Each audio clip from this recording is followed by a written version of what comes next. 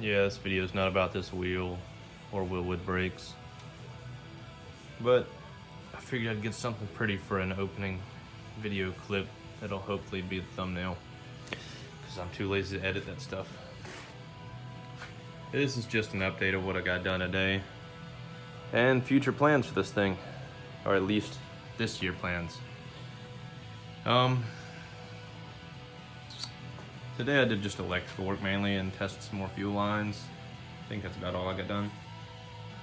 I did make this list just now of kind of an order of operations of what I'm going to try to work on. As you see, it's mainly just finishing up what I've been working on already. And then I'll put this stuff at the bottom as more towards the later end stuff, and I just left a gap because I have a feeling there's gonna be more stuff that I forgot to put on there. So anyways, on to today. By the way, if anyone plans on doing some electrical work and wants to go for some high end or some very nice looking stuff, check these guys out. They make this fancy bulkhead over here. This is a Deutsch connector, like I don't think it's mil spec per se. I don't remember what the Deutsch connector model number is of these, but this fancy line right here on the top and a line over here, and it just shows you how to align it. And there's your layout. It has 4 12 gauge, bunch of 16s, and then those little bitty ones around the perimeter are 20 gauge pins. It is a 29 pin connector. Another thing I did today was this here. And the reason I did that was because of a mistake made. But it actually works out because I needed to plug this hole and it comes out right here from my brake switch nicely. I probably should have heat shrink those black so it matches everything else in the engine bay, but I wanted to indicate that they are actually hot. So it's not a ground trigger. That is a hot feed to the brake lights. Now,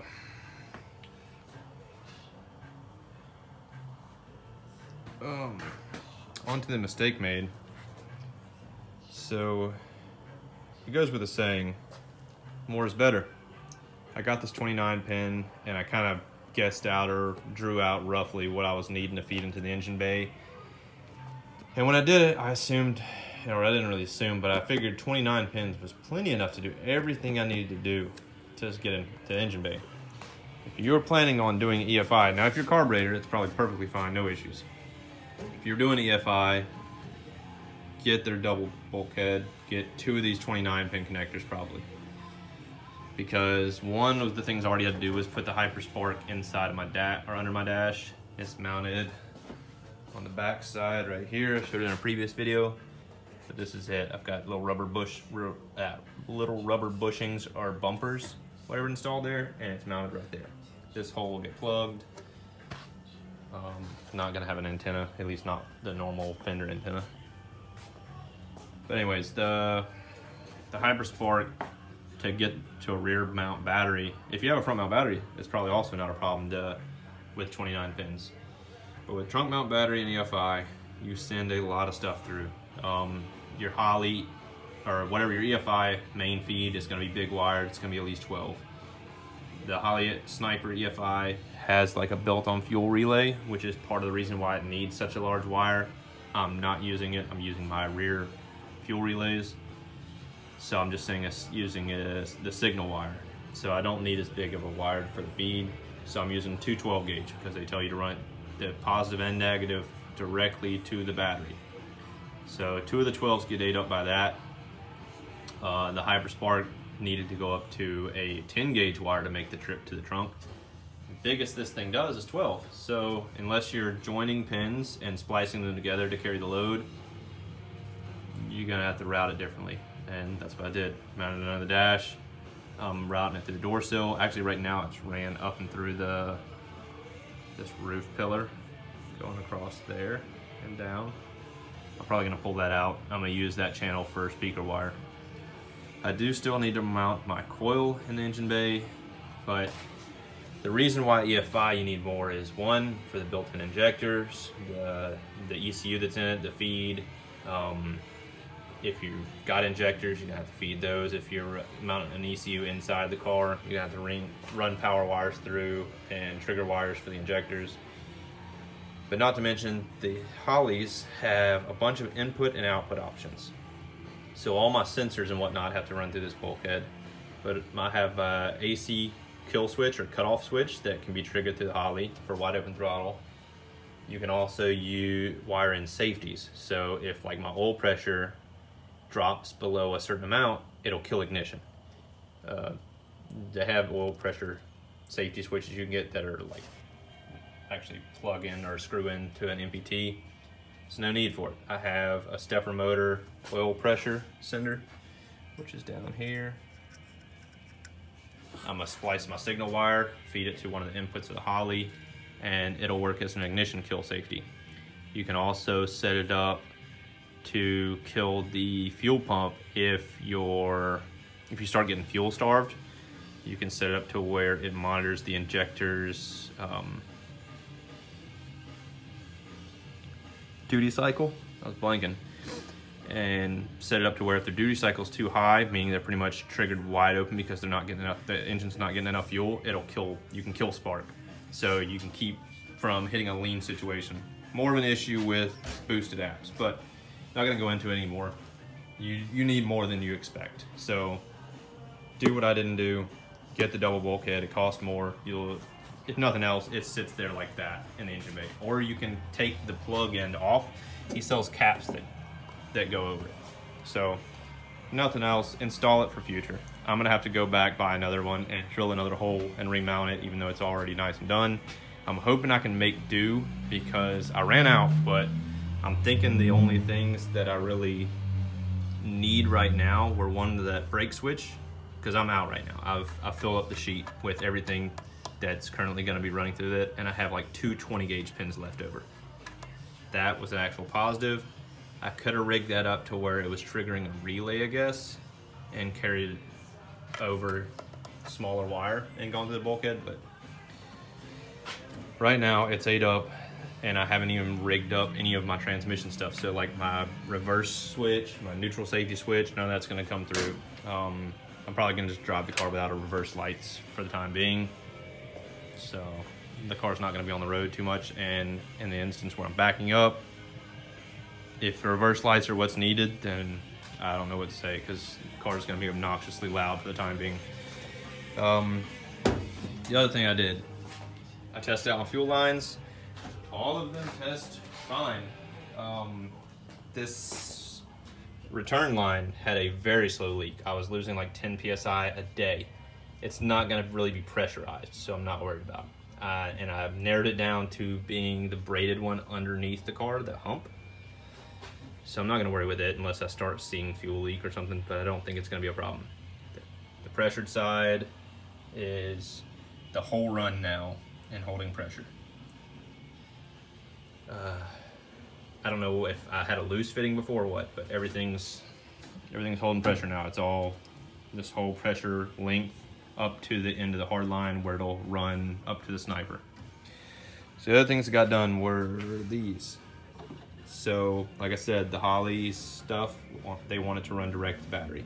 So I have one for the Hyperspark, one for the Sniper EFI. These are my wires coming back to feed those.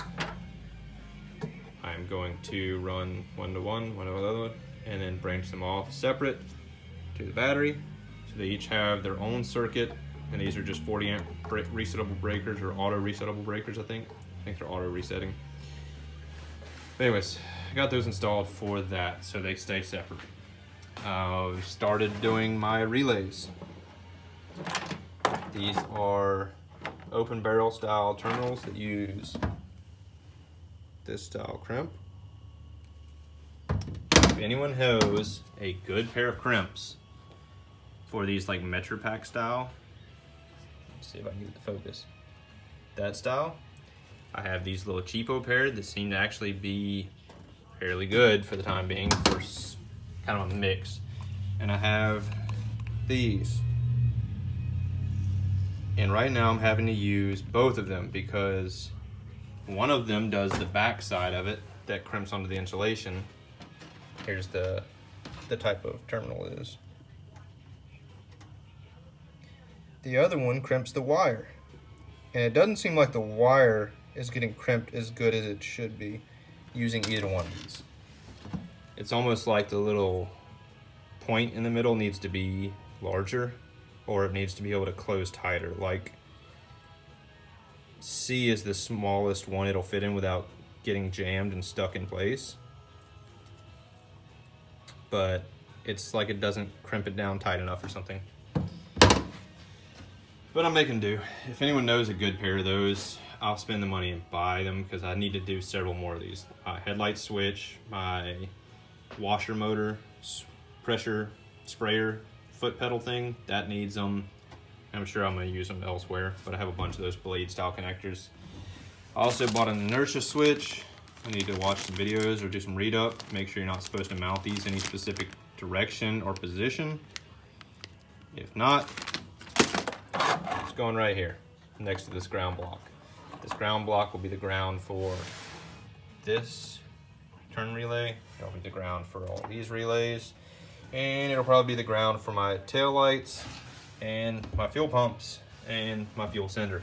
And I'll branch this off to a big gauge wire that'll probably ground out to right here. I'll probably drill a hole and rivet nut that. Another thing I did, put riv nuts in this. Like I said before in other videos, I don't like metal screws. So, riv nuts.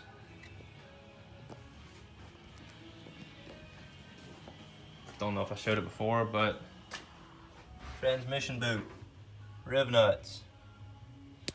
Anywhere where it'd be a pain to get on the back side of to do a nut, and it would be something that will be probably removed every once in a while. This could have been regular nuts because it's not too hard to access the back side of this, but I just went ahead and did riv nuts because why not? This probably could have been riv nuts, but my spray motor is just drilled with regular Teflon or Nylock 1/4-20 stainless stuff. I left one of those cleaned off. I don't know if you'll be able to see it, but yeah, see how it's kind of bare? I left one of these legs clean. That will be so I can use that as a ground for anything that needs a ground over in that direction. The ground for the AC unit that I'm gonna need, this will go to the upper mount, which you can't see. Well, actually you can, kind of because it's shiny. That'll be my ground for it. I tested earlier, it's good ground. My big ground for the AC will just go to my lug down here. I'm going to reroute these. Rudder mentioned this before, that this might be a problem for my kick panel. And there's my Hyperspark, if you can make it out. And you can't really because that light. But anyways, it's right here. Anyways, these power wires and stuff, I'm gonna route up this pillar and out the top, kind of where these here are coming out. Sorry for the dim light. Something else I was gonna say, if you go the route of using Deutsch connectors along with Mavin stuff, get a good pair of crimps. These are actually Deutsch brand HGT 4800. These crimps are amazing. These are like $350 crimps, I think, or $300 crimps. If you watch any of the high-end build videos on YouTube where they're doing some electrical work or wiring, they're using these. These things are amazing compared to the cheap Amazon, eBay knockoffs. You have a gauge depth for the pin. You have wire gauge selection. It has a lock ring, so once you set your depth, you can lock it. And these things have heavy duty teeth and they crimp beautifully. They are amazing. These strippers, amazing. Get a pair, they're like 20 bucks, I think, 30 bucks maybe. These are Klein. They're amazing. That Iowa's crimp tool, or crimper that I showed you a second ago, comes with these. These are your other style strippers. These are actually pretty good. They cut quite nicely and they strip quite well. And they have all your gauge sizes written out. I use both depending on the situation. All right. All my wire that's running through my channel here, it'll have to be braided with some nylon snake skin. Also have these two white boxes here are the split style. So I guess that's it for now. Still have a lot more wiring to do. Still have a lot more work to do. One other thing I'll discuss since I already made this video long. Part of a decision I'm pondering over due to money and time currently. You see my headers are turned normal. I might leave these NA for the time being and get this thing running and drivable NA. Because one, it's at least another $1,000 to probably $1,500 to get the turbo set up just for parts, not even counting time. Have a lot more money and parts to buy. Don't have the money right now. Have a lot more time, and cruising the coast is coming up quick. I think I'm like 5-6 months away, something like that. Have a lot of work to do before then. Fabbing these headers is going to take a lot of time. A lot of time that I don't think I want to try to rush into getting those done before the car is even running. So it is real easy to make these headers work and drive, and what I plan on doing is just, these are a 2.5 exit. I have exhaust over there on my bench that is 3-inch. I'm gonna buy the flanges, they're $10 a piece probably. Bring it down. I'm gonna buy the size adapter to change from 2.5 to 3. They're gonna come down, cut out, and run along this rocker here, right behind this pinch weld, and either turn down or turn out right here in front of the tire. And I'm gonna hang them off of this leaf spring perch, since I'm not using the leaf spring anymore. And that will be my hanger. That will get me taken care of as far as driving it and get me through cruising. Because none of the interior is going to be done before then. Most likely this car is going to be empty shell with glass in it, no carpet, 2 seats. And the seats aren't even going to match because they're this color, and the car is going to be black. So I think I still have my old seat belts. They're going to be just rocking the lap belts for the time being. I don't even know if I'll have, all my interior stuff done in the back here, because I think I have to modify it to work with these mini tubs. That might not even be done. So this thing's going to be obnoxiously loud, most likely. But anyways, that's it. My main focus is, like I said, get this thing running and drivable, and then I'll start modifying and upgrading and installing the stuff that's optional. Well, I say optional, but it's more looks than anything. But yeah, that's it, guys. Thanks for watching. Till the next one.